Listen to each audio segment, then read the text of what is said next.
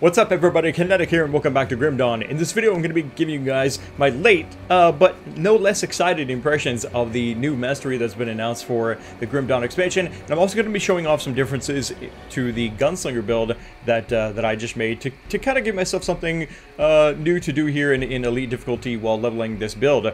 It's more or less the same as the previous version that I just showed you guys, but it has a couple more tricks up its sleeve that I think is going to make harder difficulties in the harder boss encounters a little bit more manageable and maybe more interesting in its own way. But most of you guys probably heard this by now. The second new mastery that's going to be put into Grim Dawn with the expansion is going to be a Necromancer, and I am so freaking happy to hear that, because as most of you guys know, I'm a huge fan of pet builds in RPGs. Necromancers probably especially. What that means for this Gunslinger build, well, to be really honest, I mean, I do want to play this this build and push it as far as I can go. But admittedly, yeah, once the expansion rolls out and once the Necromancer is playable, that is going to definitely become my main, and so the Gunslinger will for a time be left behind as an alt build. I was actually already thinking of making an alt character to play in the meantime, to just kind of I don't know, give myself something else to mess around with here in Grim Dawn.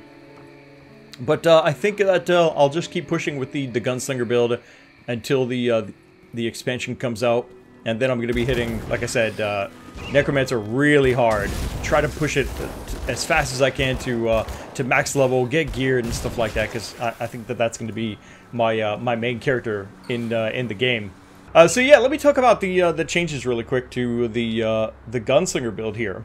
There's really not that many differences in terms of how, for example, here the skills are set up, the passive and actives for the Demolitionist and the Arcanist tree, but there are a couple of significant differences that add to differences in the way that the gameplay unfolds. So, for example, here we've got Blackwater Cocktail.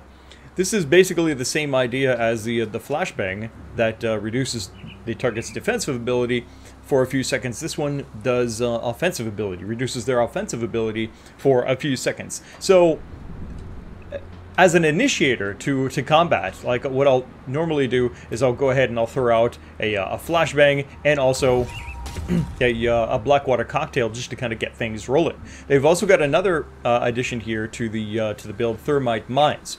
Now, I wasn't really sure how much I would really enjoy Thermite Mines, and when I initially started playing them, I was kind of disappointed because I can't, like, for example, throw them out for like the flashbangs at really far distances. They can only go like a few feet in front of you. And then what it does is you throw a package out and it splits up into 3 different mines. Once an enemy tramples over them, they activate, but instead of just exploding, they actually continuously burn upwards any enemies that pass through and are maybe standing on top of them. And I think that that's the idea, is to try and get enemies, try and lay out 6 of these. 6 is the max. Lay out 6 of these bad boys, maybe before you start combat, like with a pack of monsters here, right? Get these set up. We'll go ahead and do that right now. So now we've got all these mines laid out, and then initiate combat with the flashbang, Blackwater Cocktail, and then just stand relatively close like this. Ooh, we got a boss here too. Nice. And watch things burn. Look at that. He fucking melted. He was standing there. If you were watching really carefully, he was standing there for a few seconds on top of those mines, and they just lit his ass up. And that's the idea, right? Is to get enemies that think that they're smart by coming and attacking you, to make them regret it with their lives, right? Anything that comes close to you is going to get lit up really hard with these thermite mines. Now, it's going to be, of course, not as useful with any enemies that are staying at range, or maybe you know, less effective with any enemies that will be dancing around a lot, or maybe that you need to kite. You know, some of those really harder to kill, more powerful elites, bosses, and things like that. It's not going to be that easy. It's actually going to be quite a challenge, actually, to you know, to be dancing around with your pistols, dancing around with your cocktails, your flashbang, your mines and stuff like that, all the while trying to kite a bit at the same time. But I think that that's also, for me personally, also gonna make it a bit more fun to play. I needed something more here now. I think in elite difficulty to give myself some more buttons to push to make things more entertaining. Now, I've seen a build use the Blackwater Cocktail and the Thermite Mine, so if you want to know more details about that build, he just made a post about it on the official forums. There's a link to it down in the description of this video. Lays out the Grim Calc and all that stuff for you guys. Now, what I'm doing with it is I'm not doing like a perfect copy of his build because I don't believe, for example, that he uses Elixir's Flash Freeze. But I am definitely going to keep Flash Freeze because, if anything, I think that it can work even better in combination with the Thermite Mines. Because what you can do is you can initiate in so many different ways. I wish I wasn't standing here at a at a save camp, but fighting some enemies to kind of show you what I mean. But let's say, for example,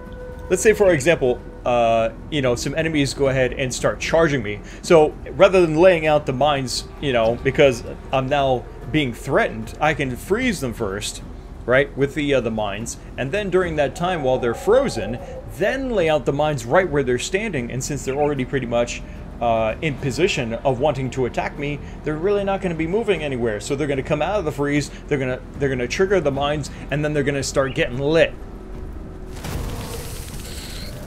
Like that. Dead. Of course, those are trash mobs, you know, but that's exactly what I mean by that. Now, as it is, there's really no point in throwing out the mines for your basic trash mob encounters like this white raptor up here. It'll be enough to just go ahead, throw out a flashbang, and get to pew-pewing. Things are gonna die. If they get in range, then unleash the demon's breath, right? And then this guy, who was already dead way before the mines came out, you know, he gets flash frozen, a couple more shots to his face, and then he's dead. So the mines are really just there as a, you know, as a trick up your sleeve, an ace, right? Ace in the hole for when you are going to be fighting some more powerful enemies, some elite mobs or something like that. That's when their value is really going to shine, and your investment in putting points in there is going to feel worth it. Until then, yeah, just pew pew, flashbang, cocktails, and GG. I would really like to find at least like one more badass to fight. But as it is, one of the good things about Grim Dawn is that everything is randomized. Every time you step into the areas, all of the elites are completely randomized, their location and stuff like that. And there's another game that I wish would randomize some more of its content, Vikings, and also have a more interesting New Game Plus, the way that Grim Dawn does.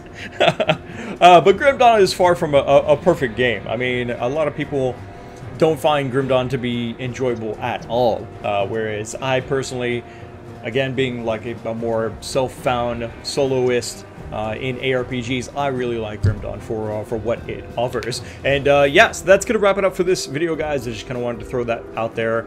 Late impressions and reactions to Necromancer. It's gonna be awesome. Can't wait for it. Sorry, Gunslinger, you're gonna be coming alt here in the future. And yeah, the Gunslinger build, like I said, that I'm using now, which I think is going to be more fun and a new twist for elite difficulty. You can find more details about that in the link in the description of this video. And yeah, I'll be posting more Grim Dawn videos leading up to and certainly beyond the expansion. Until then, I want to know what you guys think down in the comment section below. Click the like button to support Grim Dawn here on the channel, and make sure you subscribe so you don't miss the next video. Thanks again for watching. This is Kinetic, and I'll see you next time.